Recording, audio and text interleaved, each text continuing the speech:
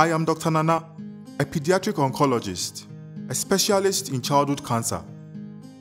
And this is Nessa Joe, a community health worker in a local clinic.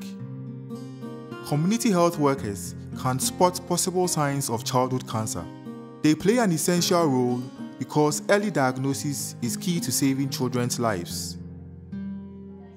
Cancer can look different depending on what type it is.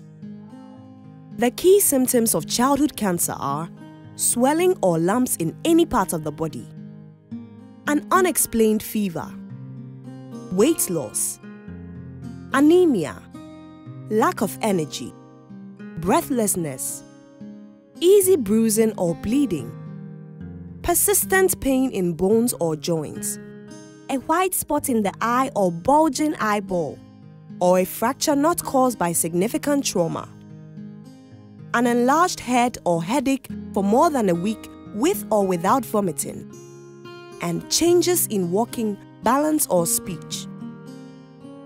If you are worried about any symptoms, you should refer the child for specialist consultation.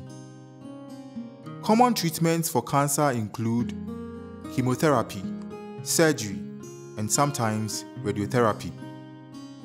It is important to explain to the community the facts about childhood cancer. It is not a curse caused by witchcraft, and the disease is not infectious.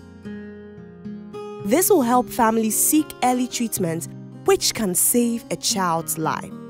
The family will not feel ashamed if they are supported and given the right information.